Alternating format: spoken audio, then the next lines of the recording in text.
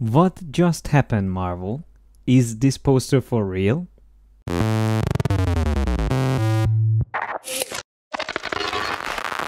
Hello everyone, it's Martin Perhiniak from Yes, I'm a Designer. I decided to dedicate a video on the topic of this controversial poster of Spiderman Homecoming.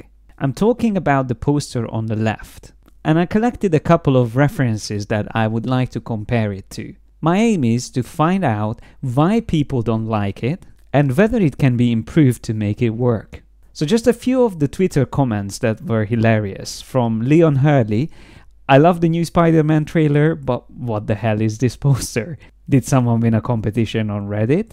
Or Kyle Buchanan, who actually did this rework that you see in the middle. He said, I'll be honest, I tried to improve the very busy Spider-Man Homecoming poster, and I no longer know where the original ends and mine begins. And also another brilliant one from Caleb D. Thompson. He said, I don't think they got their point across well enough with the new Spider-Man poster, so I made a few changes. So let's try to find what went wrong. Coming back to an alternative poster, which was released earlier on, this obviously, the new one on the left, is too busy. It has just too much going on. But we also had other versions, like this one or this, and all of these are very simplistic and unique and witty at the same time. Like here, we can see obviously the location, which relates to Homecoming, but also on the signboard, we can see the shadow of the villain. Very smart composition. There was also another poster released at the same time of the one on the left, and this version actually has two very important elements from the one on the left. Iron Man and the villain are exactly in the same pose on both of these posters. So my thinking is that the one in the middle, which works really well as a composition, it's very epic and the effects are good, that was the one that was created originally. And then the marketing team got involved and they wanted to show all the characters, and especially Tony Stark, because he is the big selling point at Marvel. So the poor designer who had to create the version on the left needed to fit a lot of things in, and that probably was one of the major factors in it becoming a mess. So don't get me wrong, I don't want to blame the designer or even the team. I'm more interested about finding the reason why the general public don't like this poster. Design and art in general is very subjective, and I believe in constructive criticism, so I'm not trying to be negative, just simply intrigued what caused the general response to be so negative. So you might say that yes, there's a lot of characters and that is impossible to fit on the poster, but that's wrong, because if you look at Guardians of the Galaxy, a recent poster, there we have loads of characters, probably much more than what we have on the left, and it still works beautifully. The reason for that is mainly because there's a very smart composition, forming a circle and a star within that. Plus here, the highly saturated, crazy color theme works much better than on the one on the left, where we have these blue tones, then we have the reds, and then even have purples and yellows. It's just all over the place and not cohesive or consistent as the one with the Guardians of the Galaxy. Now here's another example where the color theme is again very different. It's more desaturated, almost monochromatic. And once again, we have quite a lot of characters, maybe not as much as on the left side, but again, it works really nicely. Apart from the colors, another important thing that we can see is working on the right is the scaling of the portraits, where there is a really well thought out hierarchy. The villain being the biggest, then Captain Sparrow's portrait in the middle being the second, and then we move down in the importance following the scaling. Also, another thing that makes this work really well is that we have a general shape that all of these portraits form together as a whole, which sometimes in graphic design we call container or holding device. And that is something that a few recent posters also used even more visibly, like this one from Valerian, where the V is the obvious holding device. And again, we have loads of characters in one, but still it is cohesive, it is interesting, and again has a nice color theme. But even Power Rangers did it really well, once again with the holding device. and the smart use of negative space. In design, the empty space is just as important as the actual detail that is visible. So if a poster doesn't use enough negative space, it will look cluttered. And that's again something that we can see on the example on the left.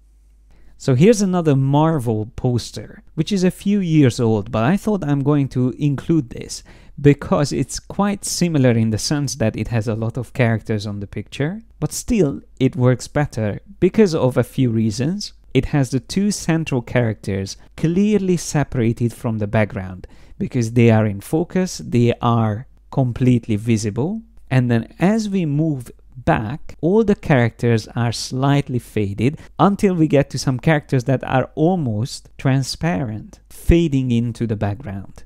So we have a sense of depth, and that is again something we are lacking with the Spider-Man poster.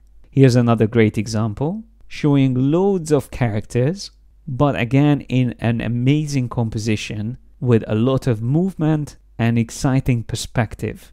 And by the way, perspective, that's also something that's a bit messed up with the Spider-Man poster, where most of the characters are standing straight in a static pose, but then we have a big Iron Man zooming out towards us, and also we have the villain coming down from the sky using a completely different perspective. And remember, we saw these exact same images in the other alternative Spider-Man poster where the perspective was perfect. But once they are removed from that and placed into a different setting, not paying attention to perspective will make them look weak and out of place.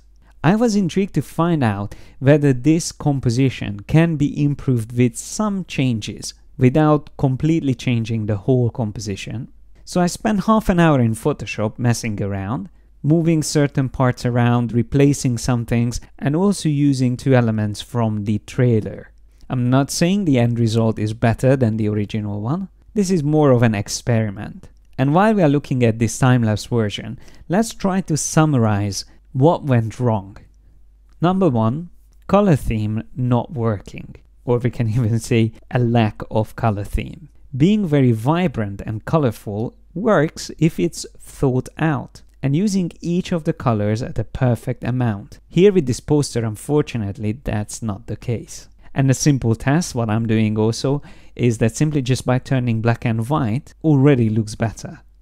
Number two, lack of cohesive perspective. I already explained why that is a problem. But in a nutshell, when you don't have perspective in your designs, or it's faked and it's not working, it will make things look botched together and will generally feel amateur. Number three, lack of negative space. Crowding a lot of characters into a poster is not the problem, but leaving no breathing space around them is.